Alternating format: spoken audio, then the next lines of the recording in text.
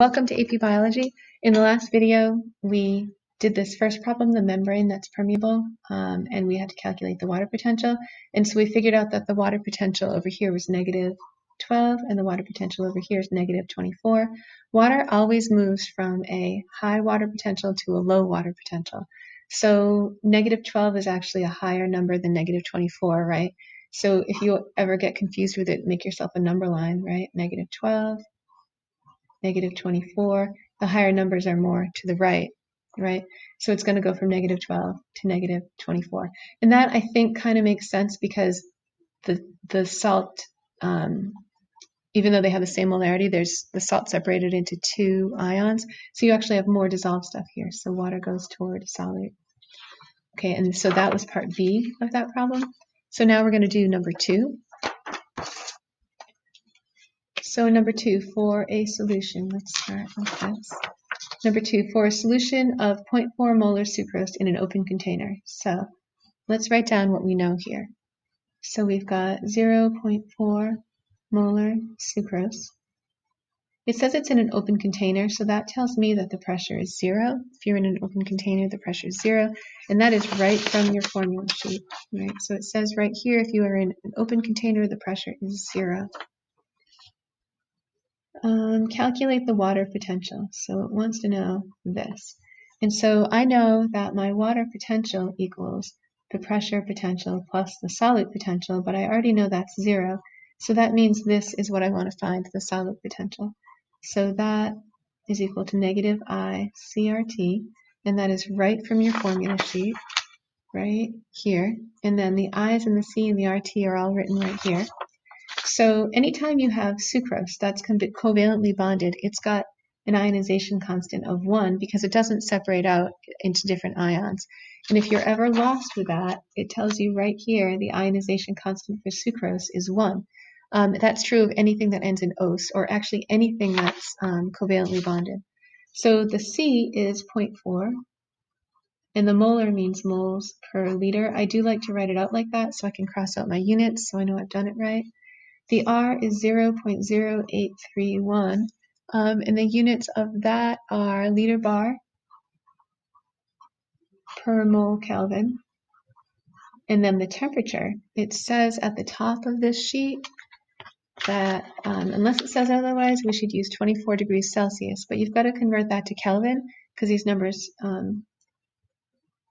need to be converted to Kelvin. So you just add 273. And in this case, you get 293 Kelvin. I can cross out my kelvins. I can cross out my moles. One's on the top, one's on the bottom. Liter, bottom, top, I'm left with bars. So that gives me, for number 2, a solute potential of negative 9.9 bars. So that's what I've got in here.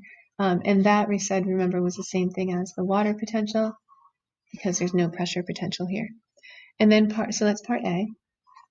Part B says a flaccid cell having a solute potential of negative 0.3 megapascals. So we've got a cell here and it's flaccid. And so by flaccid, I know that right now its pressure is 0. That's what the flaccid means. There's no, it's not like there's extra water that's shoved into it. And it says it has a solute potential of negative 0.3 megapascals. So I have a problem because this is in bars and that's in megapascals. Let me hide this so you can see. All right, so I need to do a conversion with that. But let's say, what does it say? The cell, so it says it's put into the above solution. So here's the solution, and then all this stuff is true, right? The solution has a water potential of negative 9.9 bars. So I have to convert one or the other. I can do it really either way, but I think I'm going to convert let's see, let's convert the bars. So negative 9.9 bars. It tells you up above here that 1 megapascal equals 10 bars. So I'm going to use that information. So 1 megapascal equals 10 bars. So I'm going to do a conversion. And so some people can do this in their heads. I would always suggest doing it this way because you're not going to get it wrong this way. So some people are like, oh, do I multiply or divide? I don't know what to do. So I'm going to show you a way to always get it right. So you can multiply anything by 1, right? 10 times 1 is still 10. 100 times 1 is still 100. 99.3 times 1 is still 99.3. So since this equals this, if I make a fraction out of it, since these two are the same thing, it's really like 10 divided by 10, that's 1. So I can multiply this by this, and I could put them either one on the top or the bottom, but to do the conversion, if bars is on the top, you're going to want bars on the bottom. So 1 megapascal divided by 10 bars. Now I can cross out my bars, and I know it's negative 9.9 divided by 10. So it's negative 0.99 megapascals.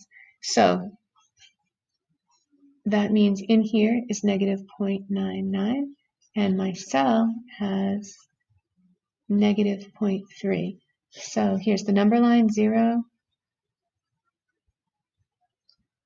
Let's see, 1, 2, 3, that's negative 0.3, 4, 5, 6, 7, 8, 9, that's negative 0.9.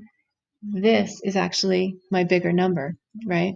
So it's always water's potential is going to go from a high to a low water potential. So this is my higher number. So water is going to leave, going out. So that's not good for the cell. So will the cell become turgid, flaccid, or plasmolized? It's going to become plasmolized.